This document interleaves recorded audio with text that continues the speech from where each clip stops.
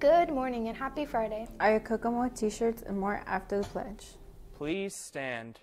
I pledge allegiance to the flag of the United States of America and to the republic for which it stands, one nation, under God, indivisible, with liberty and justice for all.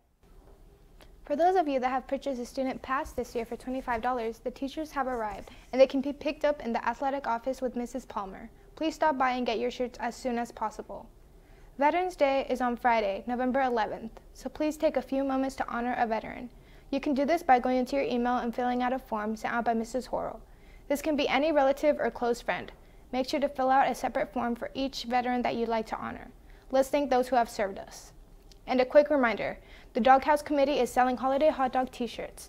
If you are interested, please make sure to pay the exact total in cash only. Orders will be due in the office by Monday, November 14th.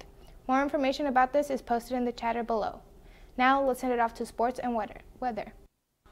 What's up, dogs? Congratulations goes out to our first Team Cyclemore Conference athletes who were honored on Wednesday night. For cross country, Chris Angeles and Angel Perez and Ashley Vasquez. For football, Quincy Perry and Keats Pippinger. For boys tennis, Edwin Wainscott. For volleyball, Missy Starrett. Boys soccer, Alex Castro, Kevin Ramos, Manuel Barragon, Marcos Garcia. And for girls soccer, Jenny Cruz and Natalie Cruz. Congrats to all our fall athletes. The girls basketball team are in action on Saturday in Case Arena against the Fountain Central Mustangs. The game will begin at 7 p.m. varsity only. Come out and support the Lady Dogs in home opener. If you can't make it to the game, it will be broadcasted right here on the Hot Dog Network and the ISC Sports Network. The game will also be called by our very own Doug Wood. We love Doug. Anyways, that's all for sports. Now let's send it to Austin with the weather report.